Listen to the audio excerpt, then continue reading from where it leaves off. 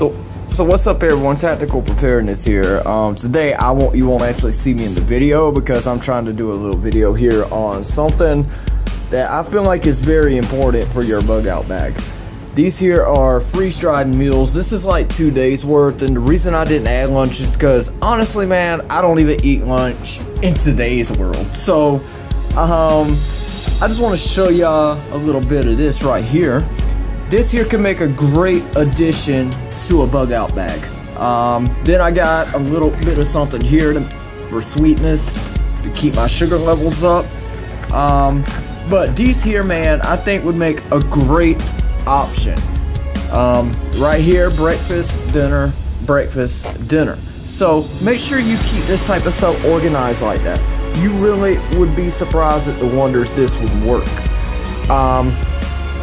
So let's talk about the serving size. There's 2 servings in here.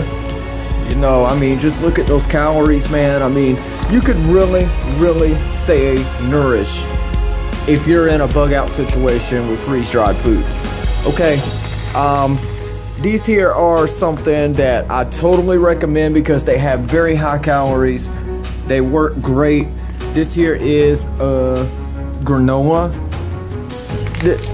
freeze-dried meal, and that's 530 calories. I mean, dude, you just cannot go wrong. You know, you can find a wide variety of these, like the teriyaki chicken and rice. Okay, that's a dang good meal in a survival situation. The breakfast skillet, man, that is so filling. Okay, then you're getting a bunch of calories. There's 2 servings in each pouch. How can you go wrong? You know, then there's 2 servings of these brownie bites here. I've always I mean, don't get me wrong, I love Mountain House, but when it comes to a survival situation, I want a lot of calories. Although I love Mountain House a lot better than these here. I mean, dude, I think on calories, I think on what I need to get me through the day and all that, and I would still take Mountain House if I had to. You know, Mountain House is great, but I mostly use that for hiking, camping trips, and things like that. So, get yourself some of these today. Throw them in your bag. I'm actually upgrading to a 511 tactical bag, so that's why it's taking me so long, everyone, to get this bug out bag video ready for y'all. I want to make sure that I have quality gear for what I prep for. You know, so yeah, check these out, man. You can get these at your sporting goods store. I just ordered 2 more on Amazon to have 3 days worth of food, and I'm possibly going to just go ahead and do 4 days worth just to be safe. But I highly recommend y'all, man, check these out. These things are freaking awesome, bro. So yeah, I just want to do a video showing y'all these. I mean, these here make a great addition to a bug out bag.